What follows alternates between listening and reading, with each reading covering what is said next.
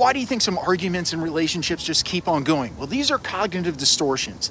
The simplest way to keep an argument going and to avoid looking at what's going on underneath everything in the relationship is to distort the reality of what's happening.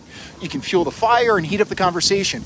Arguments become more about arguing than about the issue. You start having an argument for argument's sake, and the goal there is to prove who's wrong. Cognitive distortion is popular psychobabble for just twisted thinking.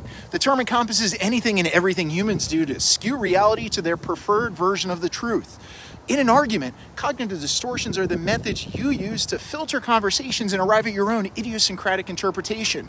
And you can also use them outside of an argument to fuel negative thinking and sensitize triggers to get ready for the next fight. See, whether like a biased explanation, this is a bit like mind reading, but slightly more sophisticated because psychoanalysis now kind of complements your ability to read minds. The reason you said this or felt this was because of some explanation. Those explanations might exist for your partner's behavior, but you choose the one that backs up your argument.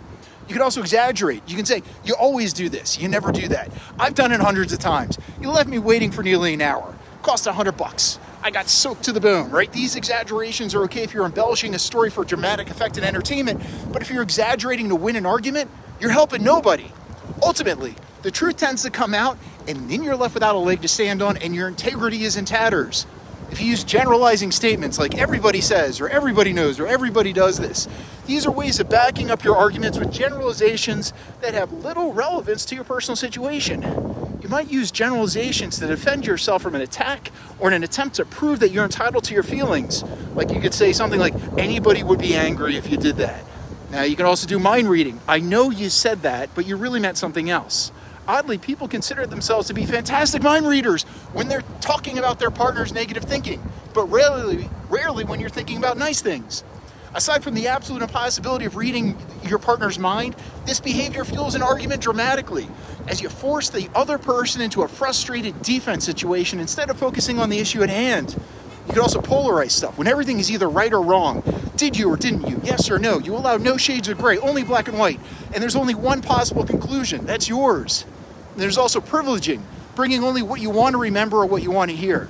Perhaps you only share a part of the story or give a few facts. Privileging means filtering out what you believe as unhelpful extras. They're unhelpful because they don't help you win.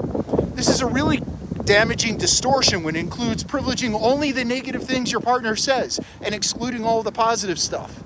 These cognitive distortions are damaging not only to relationships but to you as an individual. They make finding common ground and reaching resolutions on issues impossible, and they feed on your insecurities. Self-awareness is that first step you need to overcome a cognitive distortion. You know you're prone to this stuff. You can then monitor your thinking and make a positive decision to stop. It's not easy to do this because a lot of our distortions become habits. But if you're serious about wanting to stop endless arguments, watch your thinking and check to see if it's honest and fair and focused on reconciliation, on dealing with the problem and communicating it, listening and talking. I hope